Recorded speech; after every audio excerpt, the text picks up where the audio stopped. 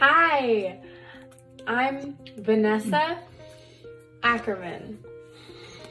I wanted to share a short story. Looking back in the past, I'm remembering when I was little, I didn't understand God or the Bible.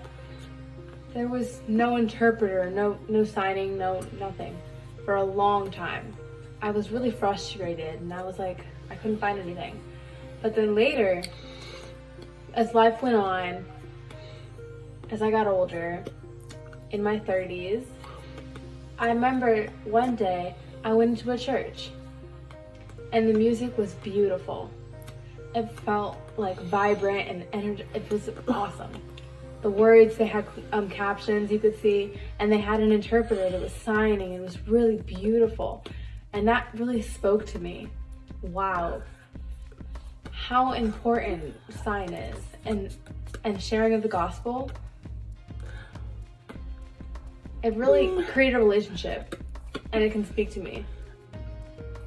God chose all of us, all of you guys deaf, for his meaning, to use us for him. So don't let the downfalls of sign language to stop you from learning in sign. Okay, thank you, bye. Every year we have Giving Tuesday.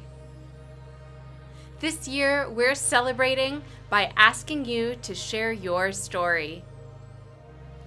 Here's how you can get involved and submit your story to us.